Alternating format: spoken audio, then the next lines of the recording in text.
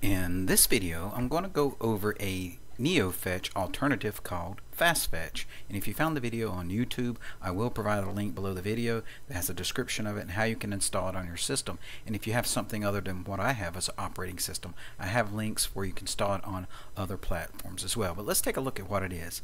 Fastfetch is a neofetch looking tool, or a neofetch-like tool for fetching system information and displaying them in a pretty way or a graphical way. And here's, once you get it installed, you just type Fastfetch at the terminal and it will create ASCII art displaying a symbol of the operating system that you're using, and it will give you some system information very similar to neofetch. In a few moments I'll compare neofetch with Fastfetch. And the name Fastfetch, it does fetch the information faster than neofetch does. Now, installing it on your system, if you have Ubuntu or any of the Ubuntu derivatives, Ubuntu 22.04 or newer, you need to install the PPA, because if you try to install it like this right here, it will have some older dependencies, so you need the newest version. So you can add the PPA by going to this link and copying and pasting here, and as you can see, it stays updated.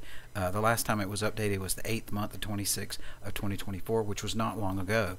So it's a very updated piece of software. So you can just copy and paste this if you have Ubuntu 22.04 or newer, then update your repositories. Now with the newest versions, you can just put this in there and then say sudo apt install fastfetch. Now for other platforms, you can choose the GitHub link here, and once it loads, you can go down to other platforms. You can choose what version of Linux you have. If you have a Mac system, you can install it here, or Windows system. You can also go to the releases section here, which if you click the releases here, it shows you all the releases.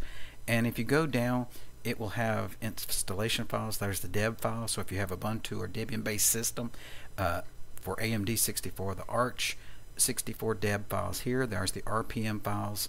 And if you want to install it for Windows or Mac, you can simply click the down arrow. And as you can see, they spend a lot of time creating an installation file for each platform that you can a variety of platforms.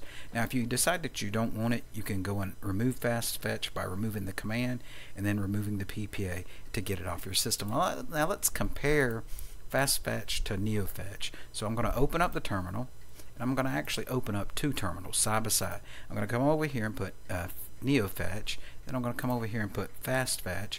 Now let me click the neofetch, and I'm not going to compare them at the same time, but watch how long it takes. So this one here, as you can see, it's populating the information. When I click Fastfetch, it instantly has the information on your system.